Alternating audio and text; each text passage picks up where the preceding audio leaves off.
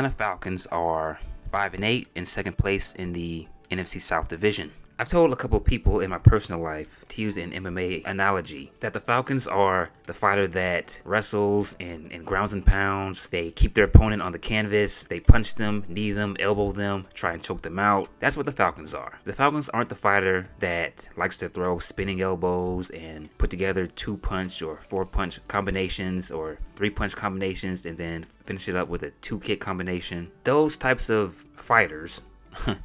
The teams that throws the spinning elbows and 360 heel kicks and stuff, those teams are the Chiefs, the Bengals, the Bills, hell, even Seattle. The Falcons are the wrestler. They're the wrestler, they're the ground and pound. They're the type of fighter that's going to wear you out and tire you out. And over the past 5 games, and I'm going to kind of recap the last 5 games, they have gone away from their style. They try to throw punches and throw leg kicks and try to stand and bang with the other teams. They are more effective when they are running the football. So for example, looking at some of their stats from previous games, Week 1 against New Orleans, the Falcons ran the ball 38 times for a total of 201 yards and 2 touchdowns. Week 2 against the Rams, the Atlanta Falcons, if I can fucking find it, ran the ball a total of 27 times for a total of 90 yards. So they didn't really have a huge impact on the ground in that game, I thought. But they ran the ball 27 times total.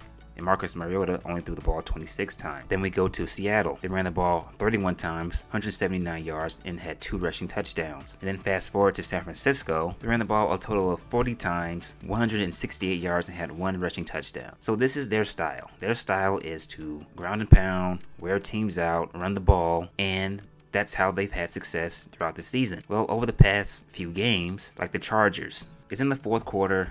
The score is tied 17-17. The Falcons have a chance to march down the field and milk the clock and kick the potential game-winning field goal. Well, Tyler Algier on 1st and 10 runs for 2 yards. Then Marcus Mariota throws an incomplete pass in the left part of the field to Kyle Pitts. Then he throws another incomplete pass to Drake London. So you've deviated from your style that could have won you the game and that you've been accustomed to throughout the season. You've shown people, you've shown other teams that this works for you. So in a crucial moment like this, you go away from what helped you have a shot at winning the division. And then, the Falcons went on to lose that game. The final play of the game for the Falcons, when they had a chance to put themselves in front against the Washington Commanders, they're in the red zone and they choose to throw it. Now, it's kind of hard for me to hate the play because Cordell Patterson is right there. They try to throw it underneath the Cordell, and if he gets it, it's a touchdown. And I'll cut Marcus Mariota some slack because I believe it was Deron Payne who made a play on the ball. And when stuff like that happens, you just got to give it up to the defense, the defender who made a play on the football. That's how I look at it. Marcus made the right throw. He made the right choice. It just unfortunately got deflected. And that happens. Tom Brady had a pass deflected against Cleveland. Now, granted, it wasn't like it was in the 4th quarter and the Bucs had 10 seconds left to score a touchdown and they were in the red zone. It was in the 1st quarter, but still, that happens. Now, as I was watching that drive, what was going through my mind was if they keep running the ball, then if they get stopped, the clock will keep going. Washington will have to burn their timeouts, and that'll give them less time for them to march down the field and kick the field goal if Atlanta scores. So it's kind of hard for me to hate on that scenario. Then you go to Pittsburgh and you start off throwing the football, and which again is not your strength. Your strength is not to stand and bang with opponents. Your strength is to wrestle. Going back to the MMA analogy, is to wrestle and ground and pound, knee your opponents, elbow them, punch them right, and wear them out. And you start off the game by having Marcus Mariota throw the football, which is not his strong suit, which I predicted before the season started. So Arthur Smith and the coaching staff have kind of screwed over Atlanta a bit this season. And when you go back and look at these games, they could have easily gone, or they could have possibly been at least 4-1 over the past 5 games. 4-1. But now you're 1-4 over the past 5 games. Marcus Mariota continues to struggle. He's just not that guy. He's just not that guy. I said it before the season started. When they signed him, I was saying to myself, okay, he's just a guy that is going to be here until they find another franchise quarterback. Hopefully that guy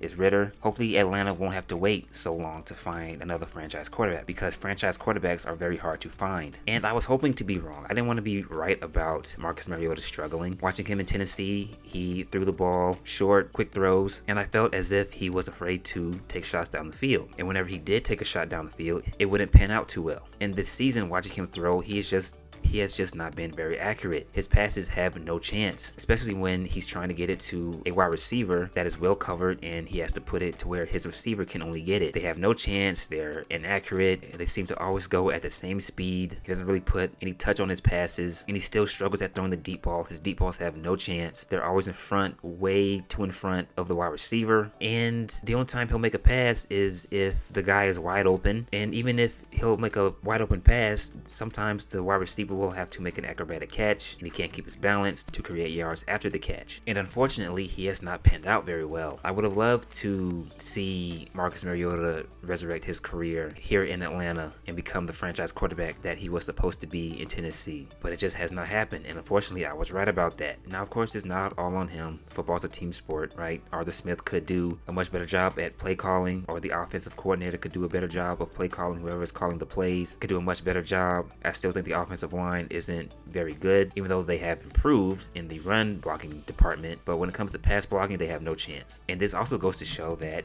it does not matter how mobile you are.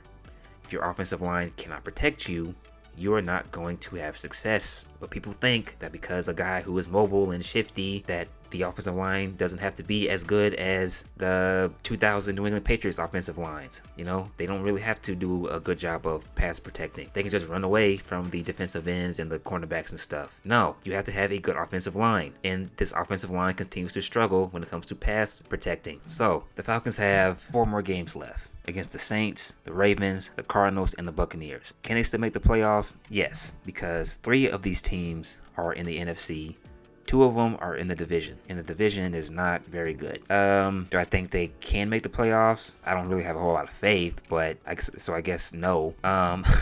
Is it time to start Ritter? I would not be upset if they start at Ritter. I was against the whole starting Ritter thing because, you know, at the time the Falcons were first placed in the division and they were still close to winning the division, and I thought that if you put in a young rookie quarterback like Ritter, that kind of puts a little bit too much pressure on him to perform. So just go ahead and stick with the veteran who's been to the playoffs and who's won a playoff game, and he knows what it's like to play under that type of pressure. So do you start Ritter? Go ahead, why not? See what you have, because now here's the thing. If you start Ritter, don't get upset if the Falcons continue to lose or you don't see what you wanted to see. All right, because you put in a new quarterback on a bad team or an average team doesn't necessarily mean that that team is going to start winning.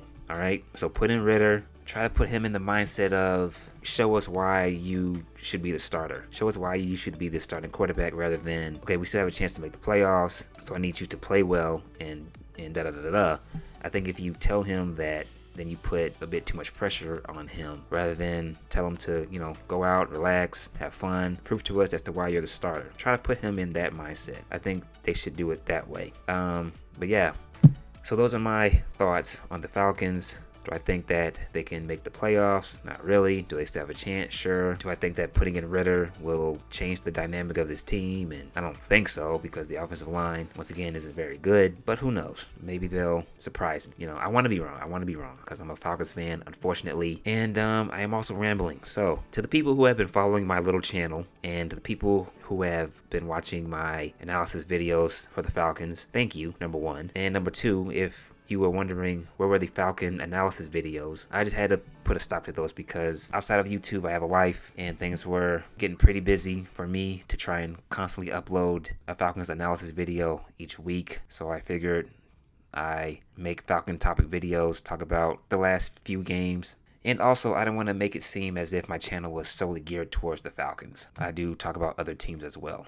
So that's another reason as to why I stopped making the analysis videos. So please like and subscribe. That is it. I am out.